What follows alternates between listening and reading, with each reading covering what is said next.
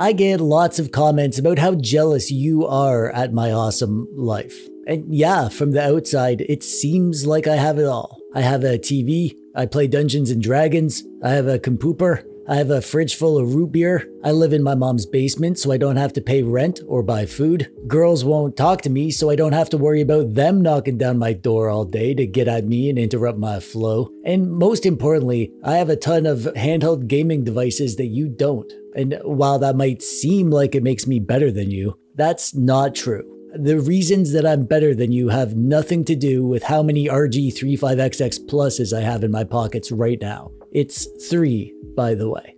However, I just have all this crap because I'm TechDweeb. If I was a regular, boring person like you, I wouldn't have this many retro handhelds, or handheld gaming PCs, or big beefy gaming PCs.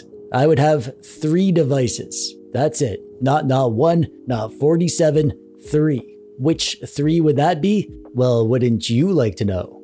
Yes, you would.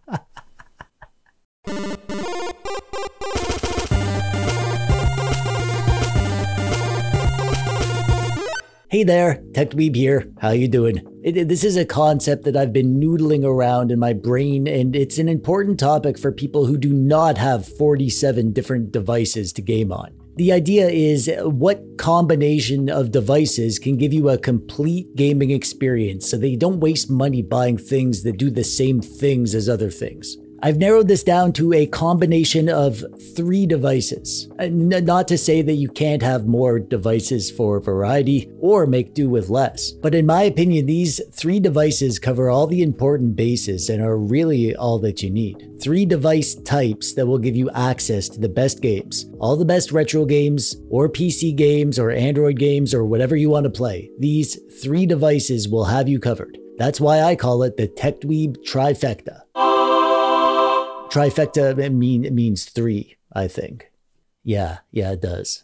So let's go over the categories one by one, learn about what makes each type of device important for the lifestyle of a gamer, and in each category I'll give you some examples of devices that you can get. And I'll also give you my personal top pick for each category. And I'll have links to all these devices in the description below. And as a bonus at the end of this video, I'll tell you the one device that I would pick if I could only have one device. The king of all devices that does everything. So without further dilly-dallying, as my mom would say, let's begin with our first category, which is the pocket-friendly device. This could also be considered a purse-friendly device for all you pocketless, purse-toting dweebs out there. Here's the thing, no matter which awesome fun tech toys that you have at home, you will need to leave the house. Maybe you need to go to the driver's license store. Maybe you need to go to the bank so you can listen to the bank man explain for the 10th time that no, you can't have an infinite number of credit cards just because you want to build a credit card castle.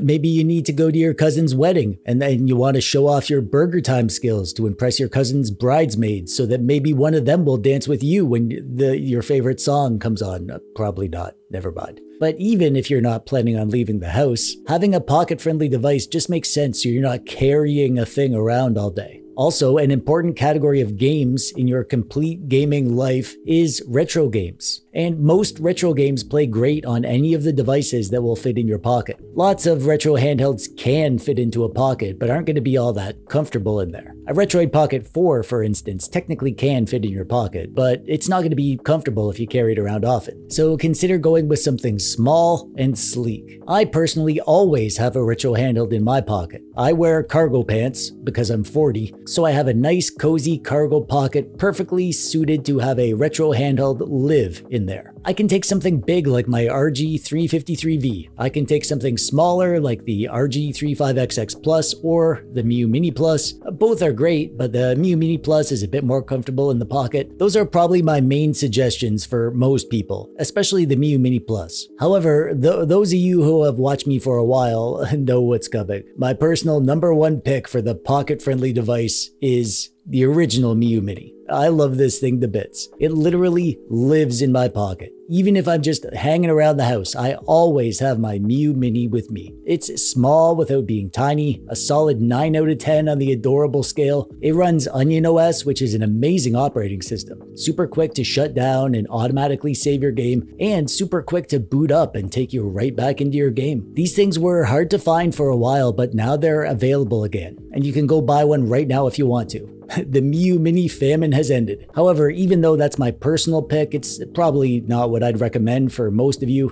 Lots of people find the Miu Mini too small, so in that case, just go for the Miu Mini Plus. And you can even consider some of the bigger horizontal pocket-friendly devices like the Zazbizzle, also known as the RG35XXH, or even the RG405M if you want a bigger screen. As long as you can carry it around in your pocket comfortably, you'll have all your needs covered. I'm going to call this next category the couch device, but this could also be the bring with you to your friend's house device or the play with in bed device. This type of device probably won't be pocket friendly because you don't need to worry about carrying this around for hours in your pants or purse. This device is for gaming when you're sitting around, but you don't want to be tied to a single location. Something that will give you a really nice, comfortable game on a nice big screen, but is still portable enough that you can bring it places. This is the kind of device that maybe you want to think about alternate uses. For example, lots of devices have video out capabilities. Maybe think about something with Bluetooth so you can attach Bluetooth controllers. Maybe think about getting a device that can handle streaming so you can play not only retro games but also stream PC or PlayStation or Xbox games. This type of device should serve many purposes, but one non-negotiable aspect is that it's comfortable to game on. One more thing to think about here is the operating system.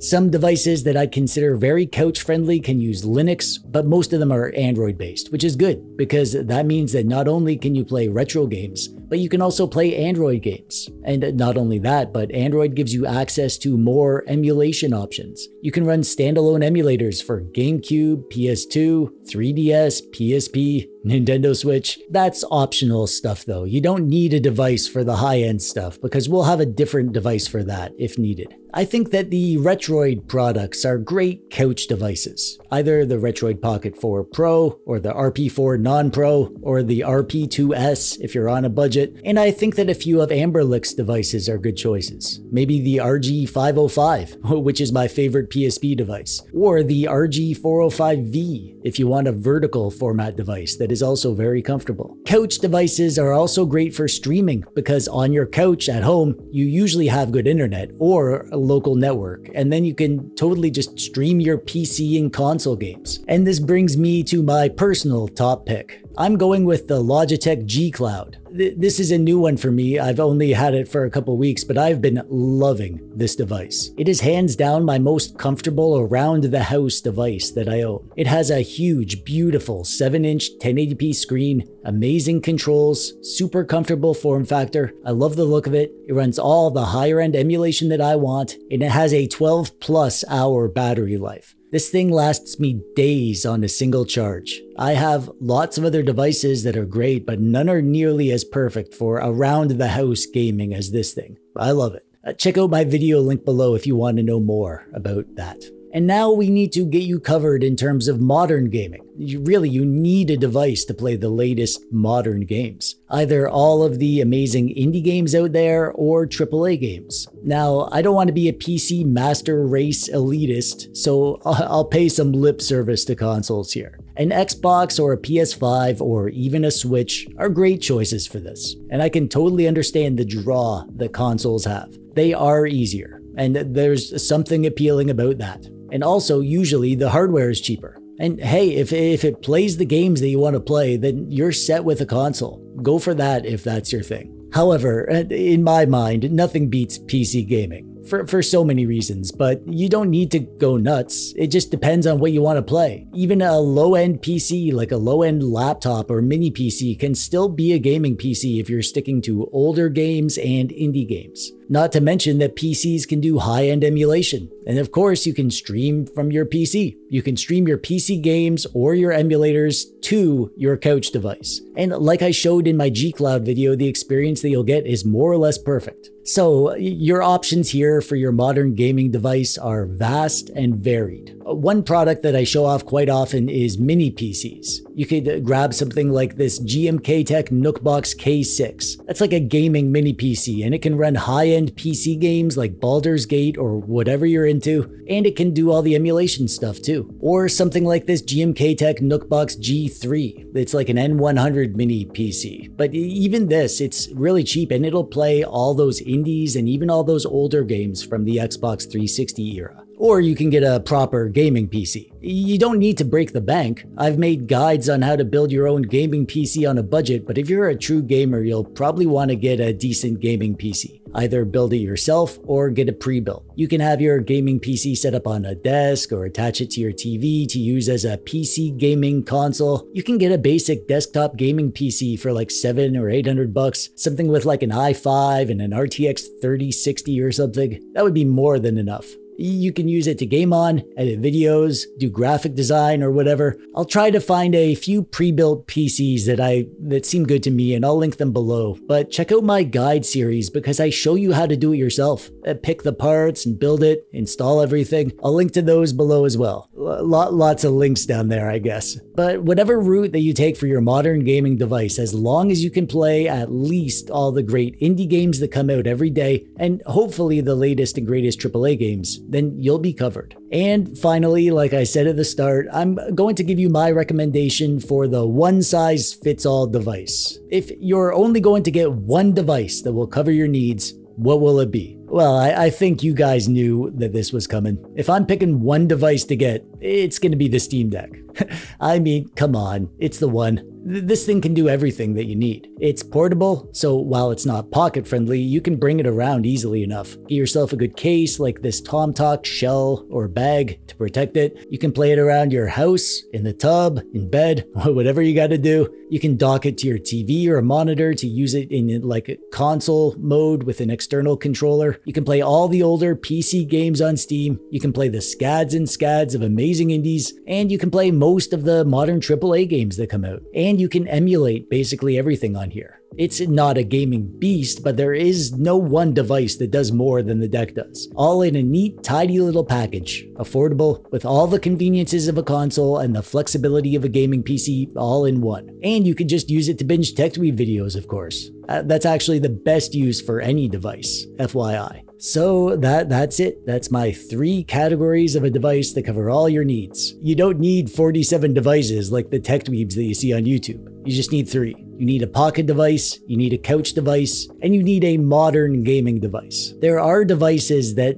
blur the line and can fill the role of more than one of these categories. But in my opinion, there will always be compromises. If you want the perfect combo of devices, you need to have these 3 categories covered. Ideally with 3 different devices that do each of them perfectly. It's the TechDweeb trifecta.